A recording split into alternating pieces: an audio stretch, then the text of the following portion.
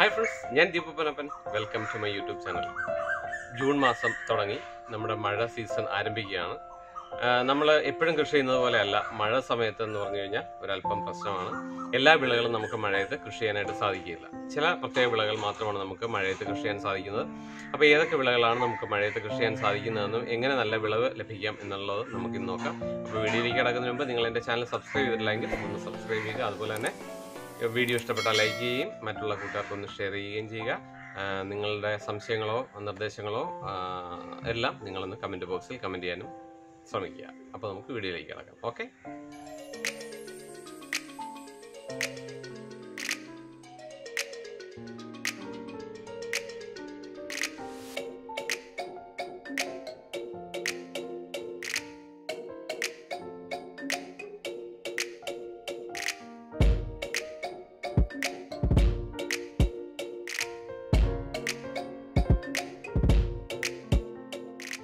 അപ്പോൾ നമുക്ക് മഴയത്ത് കൃഷി ചെയ്യാവുന്ന നല്ലൊരു വിള എന്ന് പറയുന്നത് നമ്മുടെ വഴുതനയാണ്.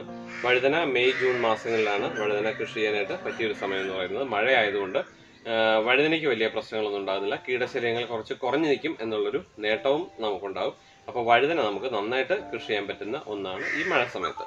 അതുപോലെ തന്നെ നമ്മുടെ തക്കാളി, ഇത് നോക്കിയേ, തക്കാളി ഇതിപ്പോൾ മഴമറയിലാണ്.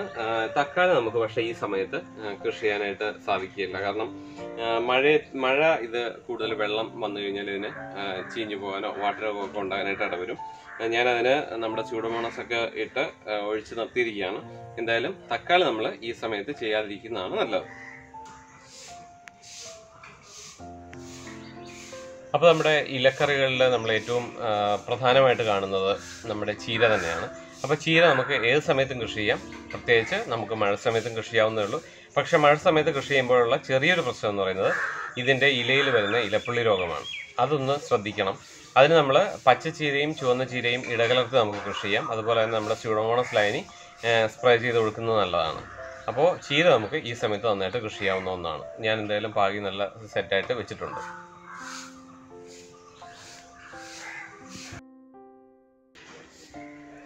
അതുപോലെ തന്നെ നമ്മുടെ മഴക്കാലത്ത് കൃഷി ചെയ്യാവുന്ന നല്ലൊരു വിളയാണ് നമ്മുടെ വെണ്ട എന്ന് പറയുന്നത്. ഇത് മെയ് ജൂൺ സമയമാണ് ഇത് നടാനും ഒക്കെയുള്ള സമയം. അപ്പോൾ മഴയത്ത് നന്നായിട്ട് കൃഷി ചെയ്യാൻ പറ്റുന്നതും നല്ല വിളവ് ലഭിക്കുന്നതുമായ ഒന്നാണ് ഈ വെണ്ട എന്ന് പറയുന്നത്. അതുപോലെ തന്നെ നമ്മുടെ പാവൽ നോക്കിയേ, പാവല് മഴ സമയത്ത് കൃഷി ചെയ്യുന്ന പാവലുണ്ട്. അപ്പം മഴയത്തും നമുക്ക് പാവൽ നന്നായിട്ട് കൃഷി ചെയ്യാൻ പറ്റും.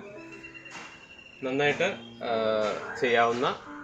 മഴയത്ത് ചെയ്യാവുന്ന നല്ലൊരു വിളയും കൂടെയാണ് നമ്മുടെ ഈ പാവൽ.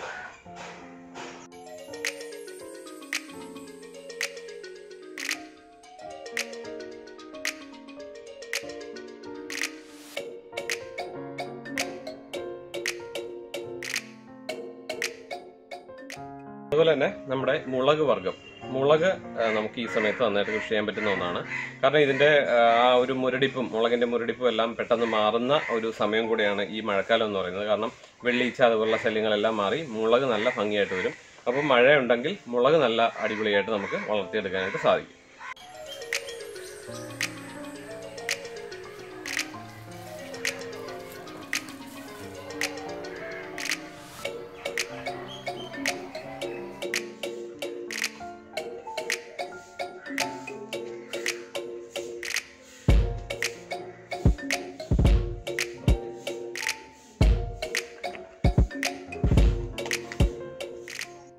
അപ്പോൾ നോക്കി, നമ്മുടെ പയർ വർഗ്ഗങ്ങളെല്ലാം നമ്മുടെ ഇതുപോലെ തന്നെ വള്ളിപ്പയറാണെങ്കിലും കുറ്റിപ്പയറാണെങ്കിലും ചതുരപ്പയർ അതുപോലുള്ള പയറിനങ്ങളെല്ലാം നമുക്ക് ഈ സമയത്ത് കൃഷി ചെയ്യാൻ പറ്റും. നല്ല രീതിയിൽ വിളവും നമുക്ക് കിട്ടുകയും ചെയ്യും. അപ്പോൾ എല്ലാവരും പയറും കൂടെ ഒന്ന് ഈ സമയത്തൊന്ന് കൃഷി ചെയ്യാനായിട്ട് നോക്കണം.